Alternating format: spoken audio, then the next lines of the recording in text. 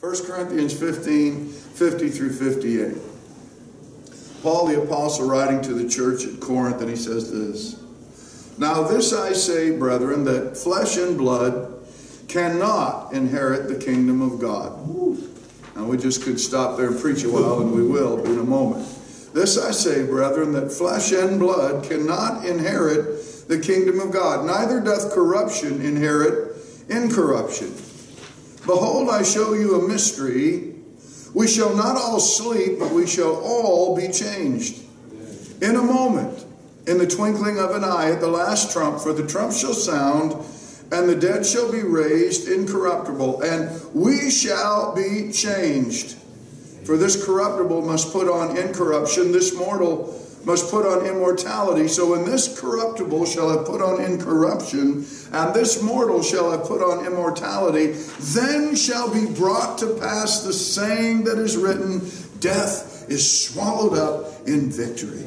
O death, where is thy sting? O grave, where is thy victory? The sting of death is sin, and the strength of sin is the law. But thanks be to God. Anybody thankful here this morning? But thanks be to God, which giveth us the victory. There's no doubt about that statement, by the way. Amen. It's not a maybe. It's not an if. It's not a well, if I do everything right.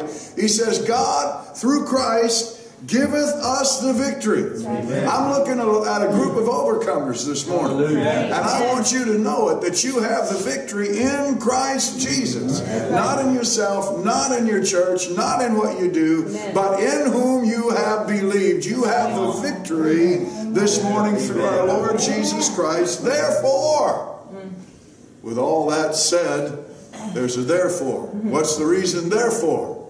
Well, we'll talk about that this morning as well. My beloved brethren, listen, Crossway Ministries Church, be ye steadfast,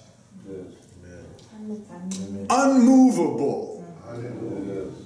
Be ye steadfast, unmovable, always abounding in the work of the Lord.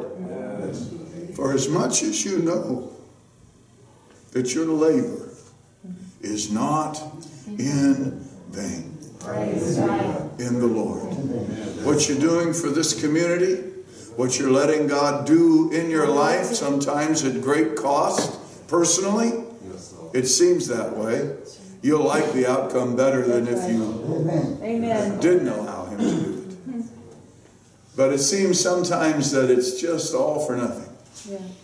It seems sometimes that you're spinning your wheels. It feels like, well, it's not turning out quite like I thought it was gonna. But I want you to be steadfast this morning. Yeah. Knowing that you're on track. Knowing that you can take a look back and see where God is taking you from. And it'll help you get to where He's taking you and where you're going. You can be sure that you're not going to fail if your faith is in the right thing. Yes. If your faith is in self, if your faith is in church, if your faith is in organization, if your faith is in, any number of things. Let me just say it simply. If your faith is in anything other than the person of Jesus Christ. Amen. Your faith is in anything other than the Jesus you have never seen. But yet we've already felt Him here this morning and sensed His presence. On the inside of you, you know He's real. I said, you know that. That's right. You know that. I got to tune up some of you white folk here. Tune up. You know that. See, you got that knower down on the deep inside of you. In the depth of your despair, when you're discouraged, when you're not quite sure. You know. That's right. Something. Amen. And I want to make sure you know when I leave this place this morning, you know that your labor is not in vain in the Lord. Amen. Let's pray. I want to preach a message this morning simply entitled, Press On. Press on. Came to tell you this morning. Press on. Let's pray. Heavenly Father, I thank you so much for the opportunity to teach, preach your word to this group of people this morning, this wonderful, fantastic group that you have gathered. Lord, yesterday morning when you dropped this text in my spirit, you knew who would be here, and you knew what they would need. And I thank you, Lord, that you're an awesome, supernatural, miraculous God that can see the future and can direct the steps of each human being and direct the steps of your messenger to meet the needs of those people. So we ask that the Holy Spirit come this morning, anoint us to teach, anoint us to proclaim, anoint us to preach your word. Let that preaching and teaching be made easy by his presence. And Lord, give encouragement, revelation, insight. Let a demonstration of the power of the Spirit flow in this place this morning, that men and women, boys and girls, might walk from this place in the power of Almighty God. And we'll thank you for it in Jesus' name. Amen. And everybody said, amen and amen. As I said, at times it's easy to get discouraged in your personal walk or in your corporate work. And I think that's probably the downfall of most individuals and even most churches, is that we let the devil sit on our shoulder and talk to us. And we listen. Yeah. Grace said it Thursday night, the first thing the devil does is it's his name. He's deceiver. He's liar. He's going to sit here and tell you, this ain't working. Right. You're not going anywhere. This isn't happening. This isn't going. It's not turning out the way that you thought God told you it was going to turn out. Well, maybe God told you to do something and you just assumed it would turn out a certain way. I know there's a lot of times if God told me to do something, then I think that in order for it to be successful, then I think everybody on the planet ought to be involved in it. And so when I do it, then everybody on the planet will be involved in it. But that's not necessarily so. As we've opened up these classes to the whole world, we've had great success in it to start off. In just a few months, we've seen over 700 people come in and take classes. We've seen 6 different countries around the world. But it's a tiny little, why isn't it 10,000? That's right. Come on, somebody. That's right. And it wasn't quite, but we're learning and we're growing. And one of the things you have to realize is that God never rushes quality. Right. And your quality, listen, your quality in his mind. He's making quality of believers. So things can't go as quickly as we'd like. Hey, I'm the guy that wants to reach the finish line tomorrow. But if the finish line is already reached, what's left for the rest of our lives? God has got our lives mapped out from A to Z. He knows how fast to bring what. And he also knows how fast we can handle success. If some of us got the success we thought we were going to have the first time we did something, we wouldn't do anything more for God. We just kind of sit around and be a couch potato in the kingdom. Come on. So there's a trial of our faith. There is an ongoing movement of the Holy Spirit in our life that changes us. And it gets discouraged sometimes. But I want you to know this morning, God is never discouraged with you. The only time that God ever has to turn his back on you is when you quit believing. When you stop saying it is the will of God. When you stop believing those were the instructions of God. So we've got to lose this idea that success is numbers and aggrandizement and a huge platform and all. Success is simply, in the mind of God, you being faithful to what God has given you to do. Amen. That's success. When you get home, he's not going to say, well done, thou successful servant. He's going to say, well done, thou good and faithful servant. You have done the job. You have allowed what I wanted to come into your heart, come into your life, and you've done what is necessary for your life, and you have done what's necessary for my kingdom. Well done, thou good and faithful servant. Over the years, I've sat in classes that I taught with 2 or 3 people talk about a disappointment. You thought you were going to have dozens and dozens, and I've been in prisons where I thought we'd have 50 people show up, and we had 2 or 3. But you know what? God didn't call me to get the numbers. He called me to edify the body. And if there's one person there, that's my job. And I'm not going to teach different. I'm not going to preach different. If there's 2 people or if there's 20,000 people, it makes no difference to me, because what the need is is in our lives is for somebody to do what God has said they're supposed to do and not worry about the results. Leave the results in the hand of God. Are you following? Amen. But yet we can become so discouraged. And if people could get discouraged, the Corinthian church would be a good church to show a little discouragement. Number one, they had all kinds of divisions in their midst. They had different people. Well, this is my favorite preacher. That's my favorite preacher. That's my favorite preacher. And everybody was looking too much to preachers. They had divisions in themselves. They were looking to water baptism as a means of salvation. And Paul had to come along and say, no. It's all about the gospel or the preaching the word of the cross. You need to preach Christ crucified. We don't have a lot of smart people, rich people, big people. There's not a lot of Donald Trumps in the church. Come on, somebody. I didn't say Donald Trump isn't in the church. I just said we. Amen. But Corinth had divisions. They had schisms. They had immaturity. They had immorality in leadership where a man had taken his father's wife. They had a faulty understanding of the resurrection. They even attacked the man that founded their church.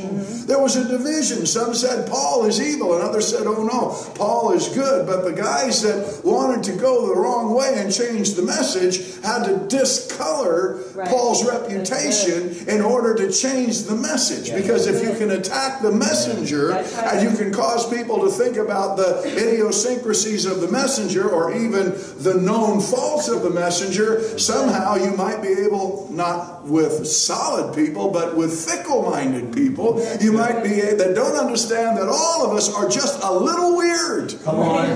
We're just a little strange. And if God is looking for somebody that's not strange to preach this gospel, He's going to have to go to another planet because we are just a little. Amen. Come on. Amen. He called us a peculiar people. Come on, I'm giving the Bible for that.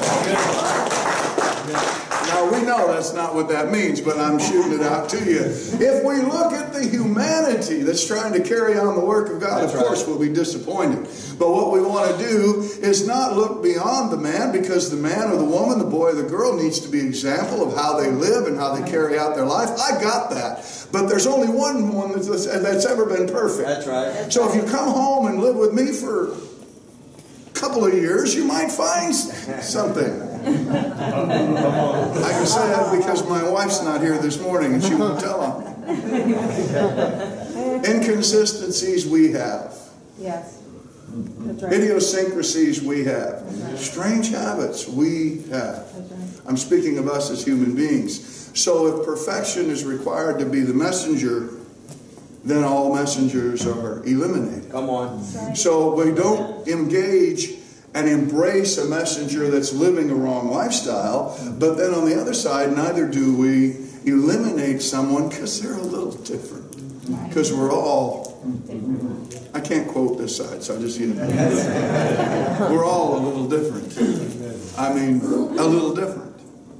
We all look a little different. When I get mad at the world, I go out in the street and hitchhike. People don't know which way I want to go. Drives me crazy. I'm getting back at it. You get it. We're all a little strange.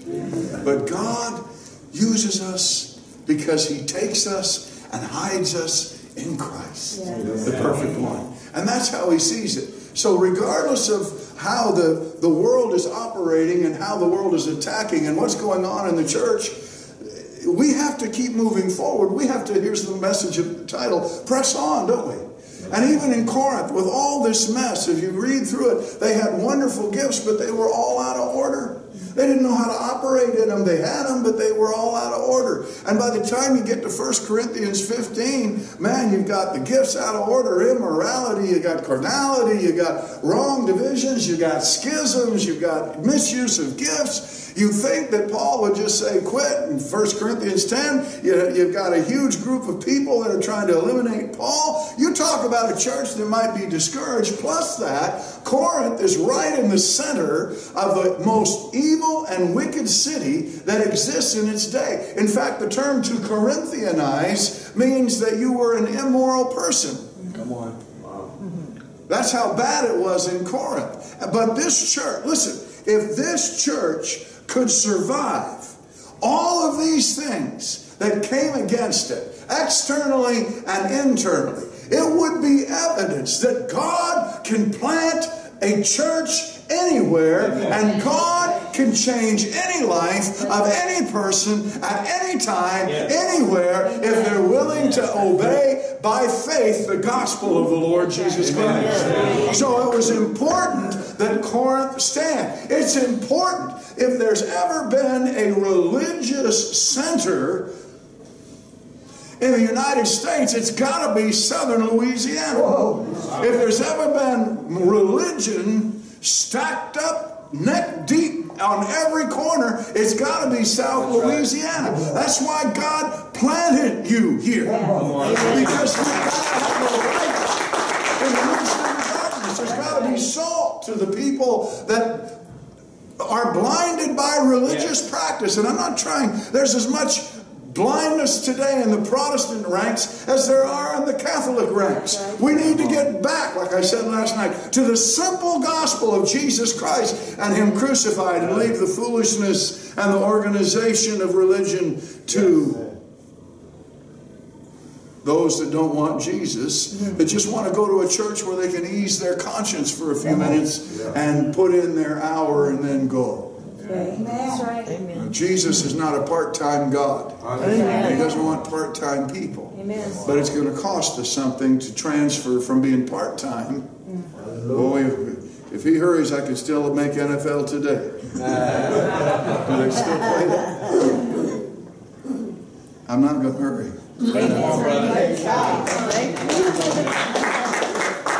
But like I said last night, I'm not going to preach a Pharaoh message, right? Bob Cornell's words. A Pharaoh message is a message that just won't let you go home. Won't let you go home.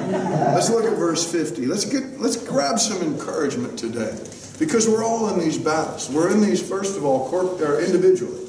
Each one of you is an invalid part of this church if you're not being changed by the power of the cross. If you're not being changed by faith and grace, if you're not being transformed by faith and grace, then you can't become what God wants you to become. And before you link shoulders with other people, there has to be an individual work going on. Doesn't mean, again, that every one of you in here has to be perfect before God uses you, because if that's the case, then nobody gets used. That's right. Right? But we're being perfected. That's right. So one of the things I want you to be encouraged about, and we're going to grab it from verse 50. Watch this. Now this I say, brethren, that flesh and blood cannot inherit the kingdom of God, neither doth corruption inherit incorruption. That means that the way that man exists when he is born is not going to be where you end up if, in fact, you are a member of God's kingdom. In other words, what you're born as a person, flesh and blood. Just had my grandson, my fifth grandbaby, born this week. And of course, I wasn't there in the room, but I've been in a couple birthing rooms, and I know that when they come out, it's all flesh and it's all blood. Somebody say amen. I mean, that's the way we come into the water. It's how we come into this life, and we're flesh and blood. But the Bible says flesh and blood, which is filled with corruption. Now, we don't like that. Oh, that sweet little baby. No, it's flesh and blood and corruption. That's right. And flesh and blood and corruption can't inherit the kingdom of God. But the moment you say yes to the Lord Jesus Christ, God no longer looks at you as flesh and blood and corruption. That's right. Because He takes the believing sinner, immerses them into the person of Jesus, crucifies them, eliminates what they were, flesh, blood, and corruption, and buries them in Christ Jesus, raises them up in Jesus to be a part of Him forever, and now we live in Christ, a part of Christ, with a brand new power source. The third person of the triune Godhead, the Holy Spirit, lives on the inside of us. Listen, why should I continue? Why should I press on? Because I've already been changed. I said I'm already changed. I was dead in trespasses and sins, but now I'm alive in Christ Christ Jesus. I reckon myself indeed to be dead indeed unto the sin nature, but I'm alive unto God. I was this, but now I am that. And we ought to shout this morning, because I am not what I used to be.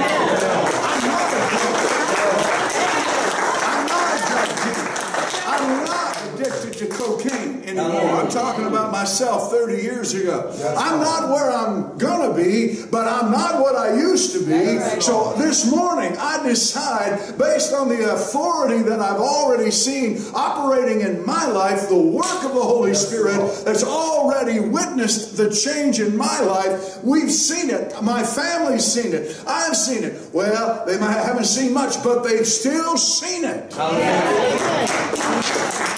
So we press on because we're being changed out of flesh and blood and corruption, and we're moving somewhere. We're traveling somewhere. We're on a journey. It's a good journey. I'm glad I'm not the same. I'm glad I'm not what I used to be. You wouldn't have liked me 30 years ago. I guarantee you I would not have been here on Sunday morning 30 years ago. Lord knows where I would have been. But I would have been flesh and blood and corruption, if you'll allow that. But I have been changed. I am a new creation. In Christ Jesus, I've been circumcised with a circumcision made without hands. God's given me a new heart. He's gone inside and made a new soul. I want different things. I desire something different than I used to, because I'm a new creation with a new soul. I have a new spirit. It's been recreated, and it's been recreated to be able to receive information from the Holy Spirit. Lost folk do not commune with God, but everyone in here who's been born again by the power of the Holy Ghost has the capacity to commune and interact and talk with and receive from God. Everyone of it. You don't need Brother Larson. You don't need Brother Hebert. You don't need Brother Swigert. You don't need the Pope. You've got Jesus.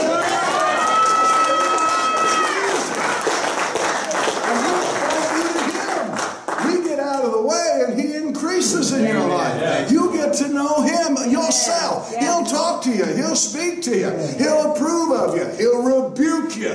I said He'll reprove you. The Holy Ghost will take you to the woodshed. You think living under grace is so easy? Grace will demand far more from you than law and rules and routines ever would. You know I'm telling the truth. You went to your confessional and you said what you said on Saturday, and you left and you did whatever you wanted till the next week, because you knew that they were going to say, oh, you know,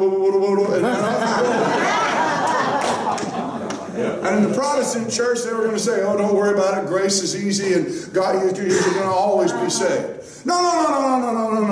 If you left church this morning and you're a believer, and you turn to your wife and you say something you shouldn't, or you turn to your husband and you talk bad to him, Holy Ghost is on you like white on rice, because you have been changed. And even when He rebukes you, you ought to shout about it, because you have evidence. That's evidence. That's evidence that God that created heaven and earth and sea and sky and all that in them is living on the inside of you. And you now, you've been changed. Praise Jesus. Come on. You've been changed. Yes. By the grace of God. Yes, Lord. By faith and grace. It's the only way it happens. Yes, Lord. That's right. And it doesn't happen all at once. No, that's right. When the Bible says, Ephesians 2:8, for by grace are you saved through faith. Yes, Lord. And there is no other process for change. If somebody comes along and says you can be changed by God doing this, or undergoing that, or experiencing this, they're not telling you the truth. The only way. I said the only way. I said the only way to be saved. And the word saved means to be healed, means to be protected. It means to be delivered.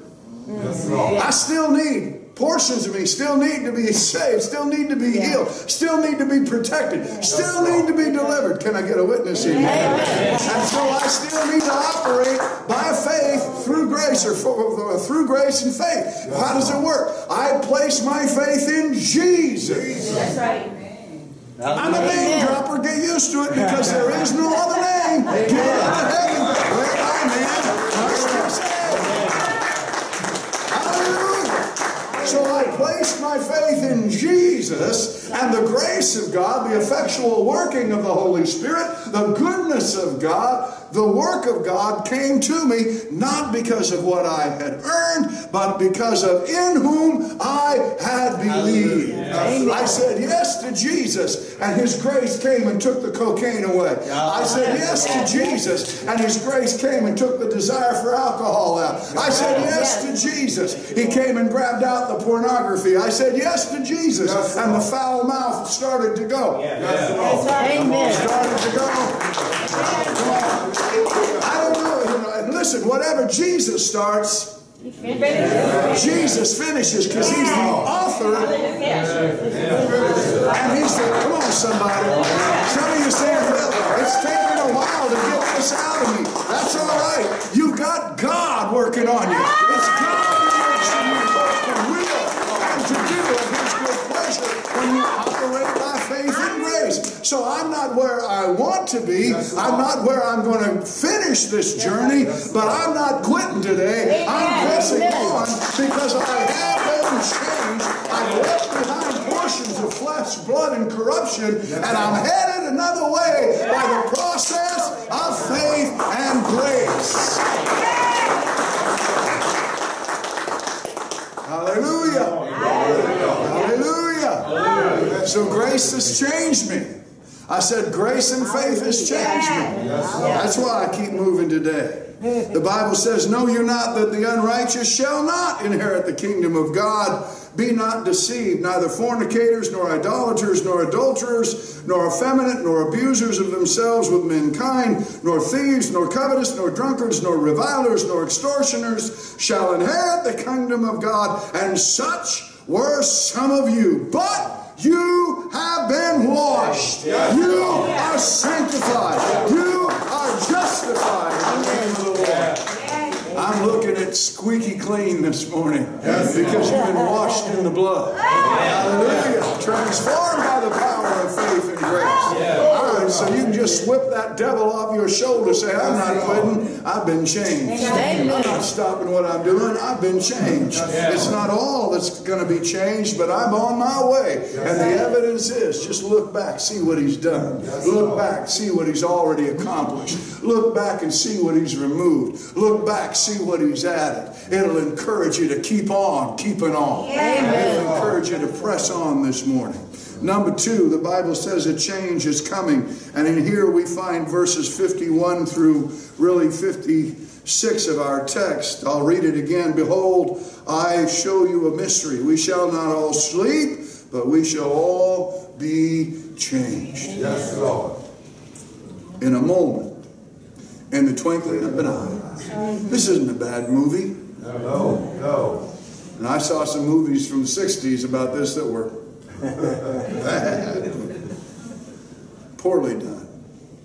But how do you take millions of people all around the world, and in the moment, in the twinkling of an eye, cause them to disappear? Come on. You know it's going to happen, don't you? Yes. This is not, well, you don't know. In a moment. In the twinkling of an eye, at the last trump, for the trump shall sound, and the dead in Christ shall be raised incorruptible, and we shall. Yes, Lord. You're going to say, "Ha!" over on this side, and "Hallelujah" on the other side. You're going to be still in flesh and blood here, and a moment later you're going to have a glorified body. Hallelujah. I'm pressing on this morning because there's a promise in God's Word. And there's coming an hour, and now I have to fight with me. I've seen the enemy. Every time I look in the mirror, I see the one rejecting the will of God. I see the one fighting with the Holy Spirit. I see the one refusing to succumb to God's word. And oh, there's nobody standing behind me. It's not a trick question. Come on, say amen. Amen. Put those feet out there. Let me stomp a little. Because again, we're not as far as we're going to be. But when that trump sounds, we're going to be somewhere in that transition. And at that moment, when we transfer into this immortal, this being that's no longer corruptible, here's what I'm looking forward to. I'll never have to tell Jesus, sorry, Lord, ever again. I'll never fail him again, Pastor. I'll never miss it again. Amen. Oh, Jesus. I'll never struggle through, forgive me, Lord, one more time. I won't ever have to say it. I won't have to, because I won't ever fail him again. I mean, I can't even comprehend the joy of that. I'll be too busy praising him. I'll be too busy basking in his presence. And again, this belief, this truth is brought to us by the grace of God. And I won't go and read all of this, but you know it. Corruptible must put on incorruption. Death is swallowed up in victory. Death, where is thy sting? O grave, where is thy victory? I can tell you that the church doesn't believe in Jesus' return in the rapture because they're too wrapped up in things of the hour, things of the day. When Grace preached, "Are you ready?" and Joseph came along and preached, "Gold perisheth." Those were hard messages to preach. I'd rather swing off a chandelier and preach me something to make me happy. But we need to hear these because they are the Word of God. Let me tell you something. The Word of God is not dispelled through a lot of sweat and spit and shouting and fast speaking. That's not the anointing. Amen. Amen. That's good. Style is not the anointing. I said style is not the anointing. Style is not anointed. Truth is anointed. Truth is anointed. So I can stand here perfectly still if it was in my person to do so and give you truth from a style that's different from what I'm used to, and you'd still get it because the power isn't in the style, the power is in the gospel. The power is in the truth. I am not ashamed of the gospel, for it is the power of God. Amen. So God give us men and women who will stand up and give us a hard message. And because they're not swinging and spitting and sweating and jumping and yelling and doesn't mean they're not anointed. It means they're giving us truth, and you have to evaluate it based on the word of truth, because the anointing and style are two different things altogether. Style should just be what you're comfortable doing, how you feel comfortable presenting the truth out of your own personality. But so much as style is we see somebody do something one way, and then we try to mimic that. We parrot the style. We think that's the anointing. No. If you'll preach the truth, you can stand stock still and speak in a slow, quiet voice, and the anointing of the Holy Spirit would still drive home the truth.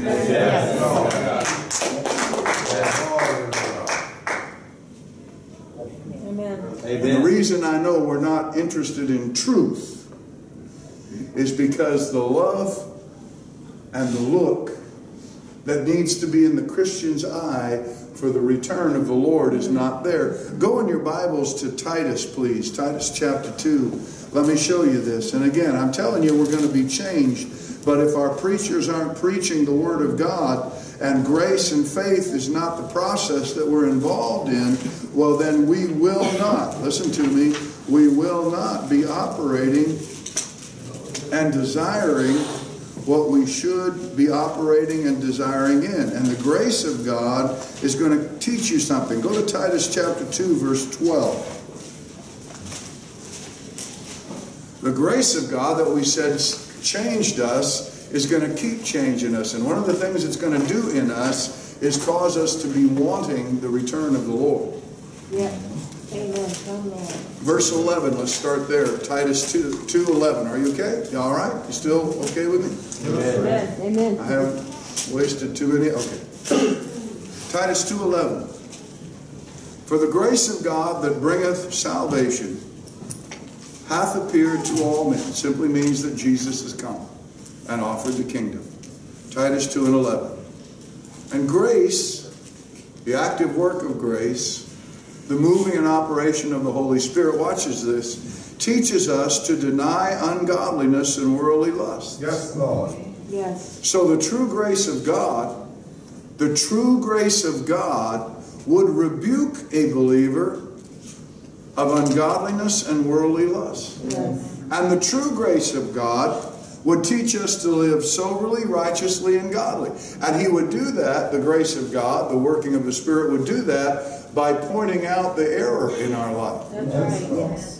If you're doing something wrong, He gets on us. I said it already.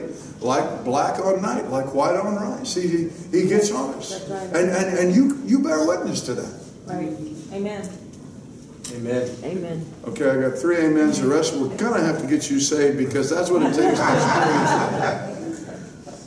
Are you following me? Yes. Yes. How many, listen, I'm not going to ask specifics, but how many have ever been, after you were born again, convicted by the Holy Spirit of wrongdoing? Raise your hand. Oh, yeah. Okay, the rest of you are going to get saved and it'll work.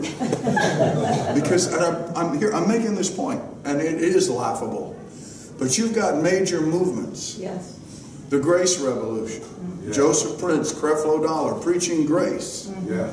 That's right. And they say that grace is so wonderful that God will never rebuke you. That God will, if you hear the voice of a rebuke or a reproof, that's the voice of the devil. Oh. Bringing a sin consciousness to you. Help 'em. And if you think about the sin, then you'll perform sin. That is not the message of grace. Come on. Scary. And I know some of you, listen, I am thrilled when I listen. I'll be blunt with you this morning. I am thrilled when I listen to Joseph Prince or Creflo Dollar talk about justification and not to be under law. They're exactly right. They're teaching you right.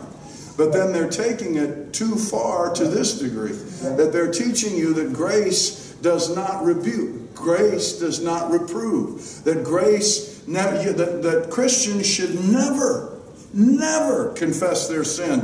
Because if they confess their sin, they're doing despite to the work of Calvary. That's not grace. Right. That's error. Yes. Every time I fail, thank God I can lose the failure and the effects of it by saying, Jesus, forgive me. And I know that 2,000 years ago, He went to the cross and paid for that. And so a trip back to the cross for me is daily. Daily I'm to go back to the cross. Maybe not for forgiveness, but for strength. And it may need, honestly, if we could see ourselves like God sees us, we just live at the foot of the cross. And that's really what's intended. But this verse that I just took you to, Titus 2:12, says that grace teaches us to deny ungodliness. You're going to have to identify ungodliness before you can deny it. Yes. You're going to have to identify worldly lust before you can deny it. Yes. And they're teaching us, if there's a voice that says that's wrong, that's not God. My goodness, we're losing the ability to hear the voice of the Holy Spirit unless He says, I'm going to bless you, I'm going to give you money, I'm going to... Right. Amen.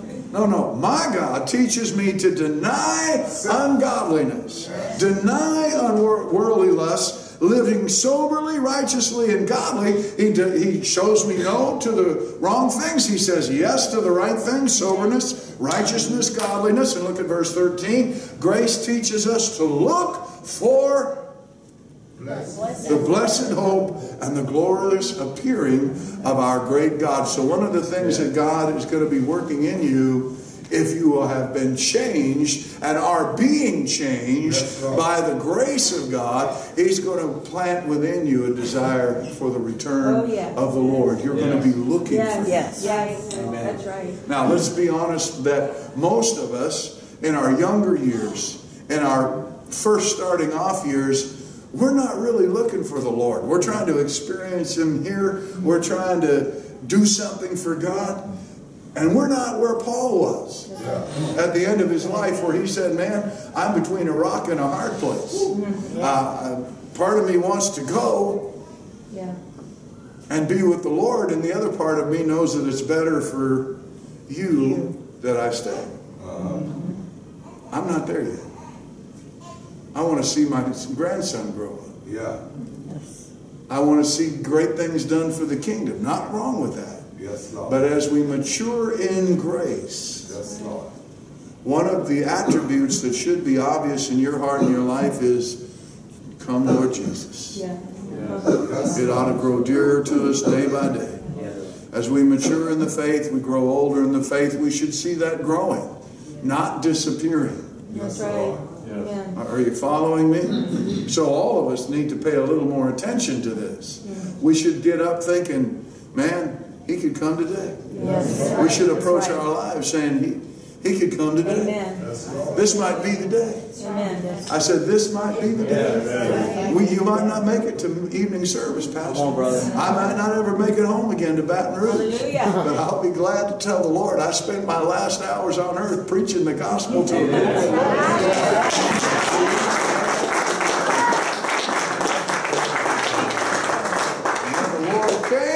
He found me doing what he told me to do.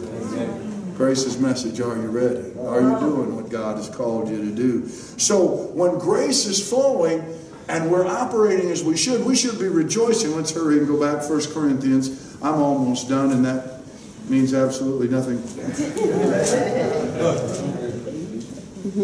I just say that to encourage you. Paul did it. He said, finally, brethren, in Philippians 3:1, and wrote 2 more chapters. So, finally, brethren. Now, I'll move along. Number one, we press on today because we have been changed. Number two, we press on today because we are being changed. And we have hope in the future for that glorious moment when no more change will ever be needed to take place. That's right.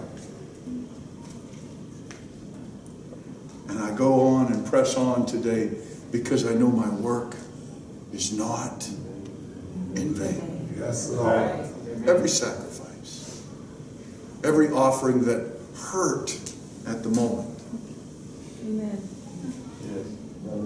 Okay, we need to work on the offering thing because nobody said amen when I said the offering. Because when you give to the Lord, there'll be times he'll say, no, you were going to buy that washer and dryer, but I want you to give me that. Amen. You were going to go on that vacation, but I want you to give me that. And for the moment, for a brief moment, it hurt. But I've never been disappointed at what God gave me in return when I gave what he told me to give me. I can take you back. I mean, we talk about, oh, this will take too long. But it's so good. Before Joseph was born, my wife and I, we didn't, I was working prison ministry. I wasn't on salary at the church. We didn't know where our money was coming from. And so we didn't have insurance. Isaiah 53 is pretty good for a policy. Amen. And so we were a few months from Joseph being born, and we were trying to figure out the prenatal care and how to, where to go. And some of the hospitals would do the work based on our income. It was real low. And we were in Easter camp meeting, and the Lord said, I want you to give $1,500. I'm a preacher. I got $200 in the bank and $200 in savings, maybe on a good day, and I got 3 kids at home. And he says, I want you to give $1,500. Well, back in those days, we could do it by a pledge. And so I went to my wife, and you know what? She had the same thing in her heart. Absolutely amazing. Yeah. Because, listen, guys, you might be the head, but your wife's the neck. It doesn't work if you don't do it together. And so we said, okay, let's do that. And so we pledged $1,500. We didn't even know where we were going to be able to pay the bill pay her doctor bill, to pay for her doctor. Well, different things happened, and different offerings came in, and different people helped us. We never advertised our need. We just prayed and said, Lord, you show us what we need. And we found a doctor in Hammond that would do the work with Hannah. I think it was $1,200. And then she tells me not to say it this way, but just makes sense to me. The hospital in Hammond had a $900 plop and drop thing. You know, $900, you plop in on Tuesday night, drop the baby, 24 hours, you're out of there.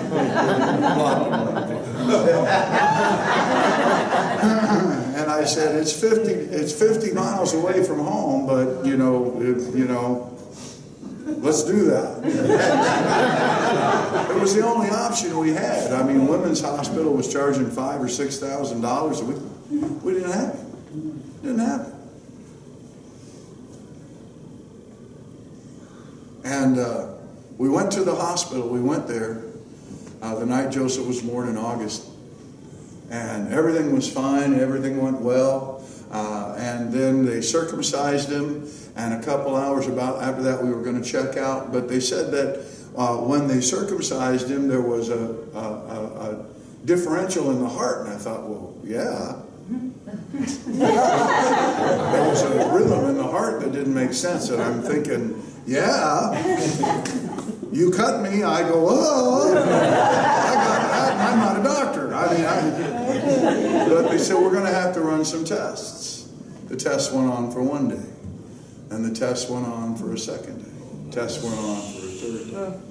And we had paid off that pledge just days before Joseph was born. We were able to somehow do it. We made the last one just 10 days before he was born.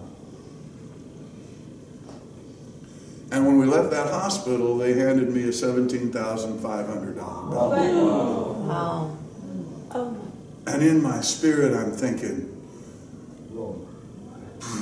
are you kidding me? And you can get a little discouraged. We're talking about pressing on this week.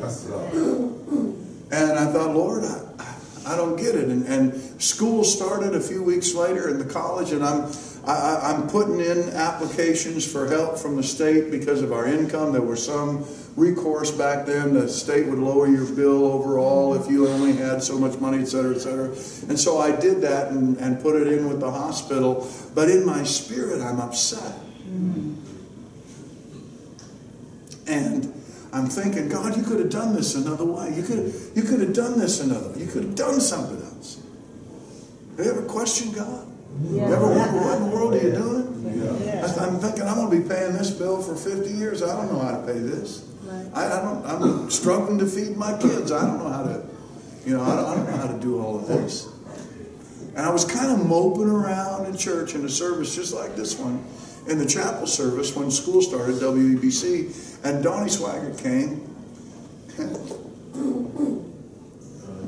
started to preach, and in the middle of his message, he just mentioned Joseph.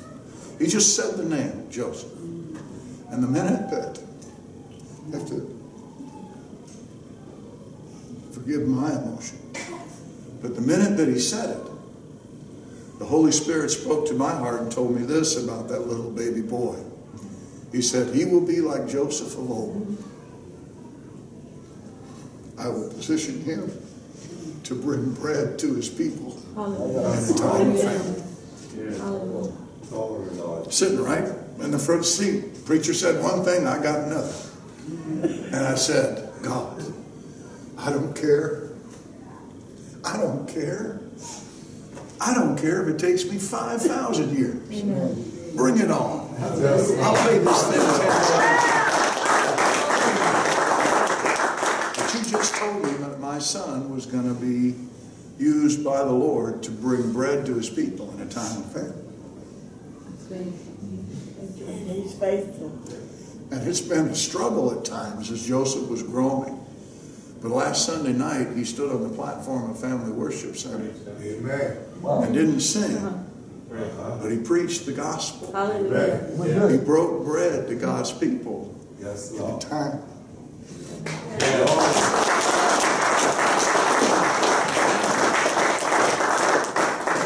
You say, well, that's the end of the story. Oh, no.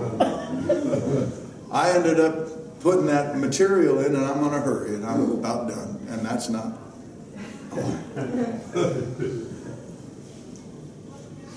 I was waiting for the paperwork to all come back to give me a final bill. The state would reduce it some. And I waited, and August turned to September, September turned to October, October, November, And now I'm getting nervous because the last thing I want coming to my house is that notice that said you have avoided a bill and we're going to start taking money from you. I don't want that. And so I went to prayer in December. I said, Lord, what should I do? As January rolled around, I'm still praying, what do I do? And he told me, don't do anything, just wait. Don't do anything, just wait. So I waited. January, no bill. February, no bill. March, no bill. April, no bill. Well, I lived on that don't say anything in January for a while. But May comes around, and again I'm thinking, I'm a pastor, I'm a Christian. I don't want a bill collector knocking on my door. Lord, can I write the hospital and tell them the situation and spell it out and say, where's my bill? I mean, you know, I'm a Christian. I don't want them to come looking for me. So I got in my spirit that, yeah, we could. So at the end of May, June, 1st of June, I wrote a letter to the administrator of the hospital, said, this is what I know, this is what I did, this was the bill that I received. I've been waiting on a bill and I've received no correspondence from anybody. And I don't want it to go to collections, and I don't want to have my credit ruined, and I'm a Christian. I pay my bills. I'm not dodging this. I got a son that's going to grow up and preach the gospel in a time of famine. I'm good. Give me the bill. Yes, Lord. And I sent the letter in the end of May, early June. All of June, all of July, no letter. End of August, a year after he's born, I walk out to the mailbox, and there's a letter from a collection agency that says, you owe $17,500 and you've been ducking and you better call me right now. Oh, no. Open up the letter, call the people. And I told him, I tried to tell him what I just told you. And the guy on the other end of the phone, oh yeah, you're a Christian. Yeah, you're a pastor. Oh, you work with Jimmy Swaggart. And you've been trying to pay this bill, but no one would give you a bill? Yeah. If you don't send me, I said, I'll write you a check for $100. Well, and I'll send it now. And we'll get this thing started. But this is what I didn't want. So now I'm thinking, what do I do? And I called the hospital administrator in Hammond. And I got the right lady on the line. And I said, Lord, this is Loren Larson, and I sent a letter or what, and the lady said, oh yeah, I know your file. I know it real well. And I said, well, I just got a letter from a collections agency that said I owed you $17,500 and that it hadn't been paid, and this is what I've been trying to avoid. She said, oh, well, you didn't get my letter then. And I said, no, I didn't. I've got connected with this other guy. And she said, oh, Mr. Larson, you need to understand, you submitted the paperwork just like you were supposed to, but by January, we had to have submitted that paperwork on your behalf, or you lost the opportunity to have that benefit.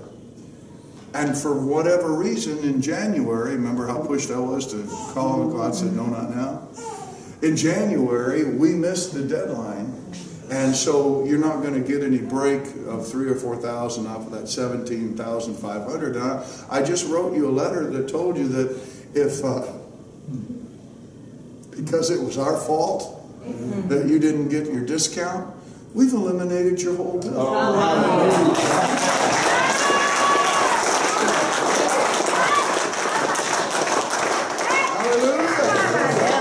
Hallelujah! Glory! Hallelujah! And I got a son. I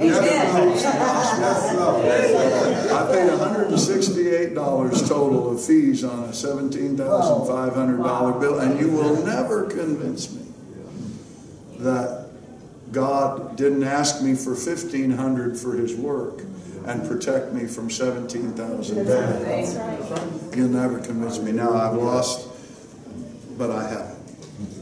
Your work is not in vain.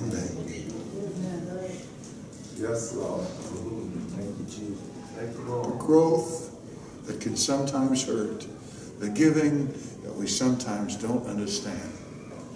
The faith God is asking you to exhibit in your personal life and the work of this church today, it's not going to be in vain. Amen. Amen. It's not going to be for nothing. You're being changed. Yes. You have been changed. You will be changed.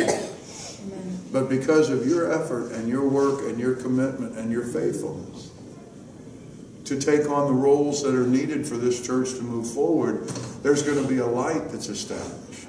Yes. People are going to walk Hallelujah. through that door and hear the gospel preached. Thank you, Jesus. Yes. Thank you. Broken and hurting, they're going to give their lives to Jesus. That's right. Amen. They're going to become new creations in Christ Jesus. They're going to hear the message of faith and grace. They're going to hear the message of the cross, and they're going to grow. Thank you, Lord. And they're going to be transformed. How many? I don't know. I'm not going to promise you a number because God's interested in quality. Amen. Amen. But here's what I promise you. Pick 4.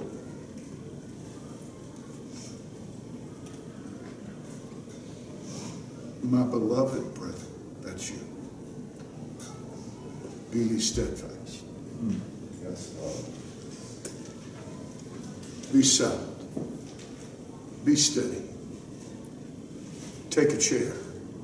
Find a base. Be settled. Be unmovable. Yes, Lord. Don't let family, circumstances, Yes, Lord. situations stop you Yes, from fulfilling the will of God for you. Because souls are in the balance.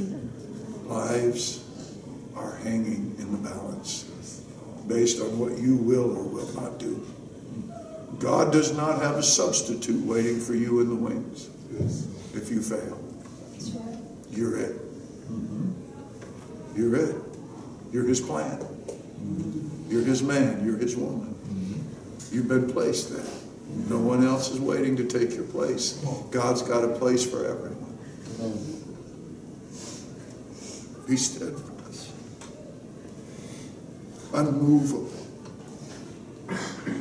I've been fired from Family Worship Center for lack of funds for 2 different times over the last 25 years.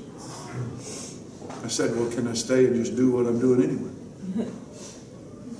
Be settled, steadfast, unmovable. And just about the time you think you can't do anymore, Yes. you can't give anymore, you can't work anymore, man, I don't come back to this verse and say, wait a minute, it says always abounding. When you get to your limit in the natural, ask for God's grace Yes. to do a little more, to go a little longer, Yes. to be a little more stable, to do a little bit more for the work of God. Always abounding, because you know that your labor, your faith, your giving is never in vain. Amen. It's never falling to nothing. You're a part of something here that God wants to grow. He's going to grow you personally. He's going to grow you corporately. So, my beloved brethren, be ye steadfast, Yeah. Thank you, Jesus. unmovable, always abounding in the work of the Lord. For you know that your labor is not in vain. For God is not unrighteous to forget your work and honor and labor of love, which you have showed toward his name, and that you have ministered to the saints and do minister. Steadfast, unmovable, always abounding, because we know